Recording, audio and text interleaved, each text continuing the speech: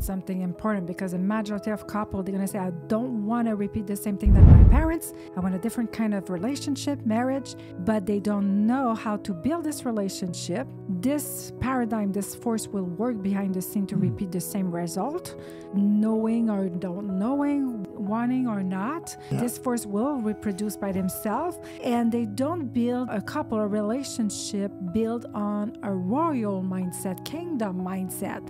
And this is why they cannot rule together to take territory. And they work against each other instead to rule together, to build something, an empire together. That's very good. And this is the pattern they're going to face. Maybe it's going to be different a little bit, their parents, but they're going to still have the same kind of issues and battle.